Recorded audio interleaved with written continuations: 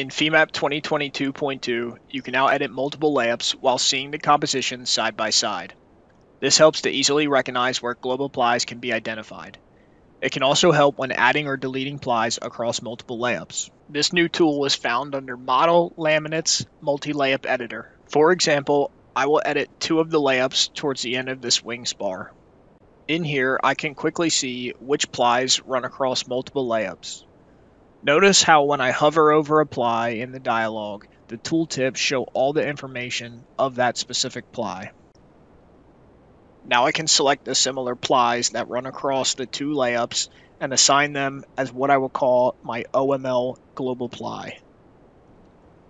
I will repeat this process for the same weave ply that runs through the middle and top of both of these layups.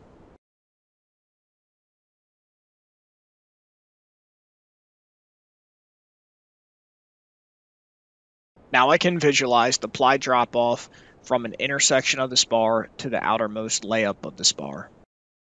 Let's say we have a different scenario where now I want to add an additional unidirectional ply right above my global ply for the OML. I can use the toggle here to switch to operations like adding and deleting plies instead of assigning global plies. I can now select my OML and choose to insert a unidirectional ply above.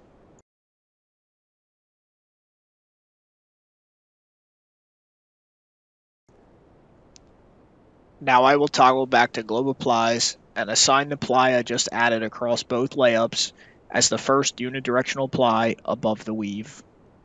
This serves to make an efficient way of assigning global plies. That way, when I go to post-process the model, I don't need to worry about the exact ply number on the respective layups. Instead, I can display results by selecting a global ply.